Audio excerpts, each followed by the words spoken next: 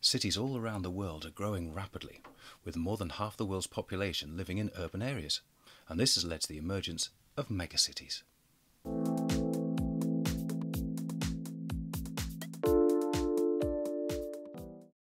Cities are growing due to natural increase in the population and rural to urban migration. In many LICs, the natural increase can be higher due to more people in the 18 to 35 age bracket with fewer in the older age brackets. Add in better healthcare, and LICs such as Malawi or NEEs like India have high natural increases. At the same time, rural to urban migration has been caused by a number of push and pull factors.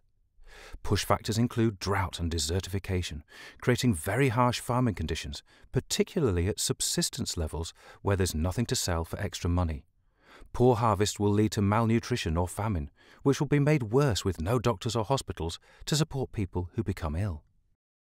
There are few schools and they will only provide the basics, whilst many rural areas feel isolated due to the poor nature of their roads.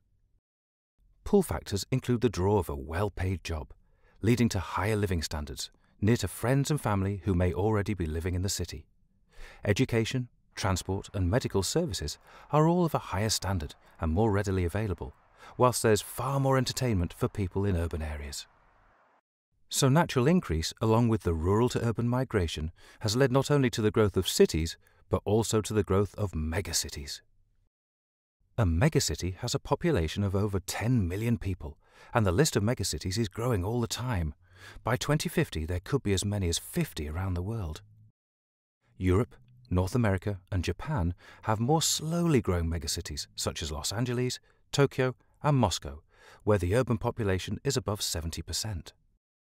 South America and China have slightly faster growing megacities, such as Shanghai and Rio de Janeiro, where the urban population is between 40 and 50%. The most rapidly growing megacities are found in Southern Asia and Africa, for example Mumbai and Lagos. And in these megacities, low-quality squatter settlements have emerged, such as Dharavi in Mumbai. These areas grow so quickly and often without formal planning permission that they lack basic amenities like fresh water or sewerage. Megacities around the world are growing, and it's the rapidly growing megacities in LICs and NEEs that will face some serious challenges for the people who live there.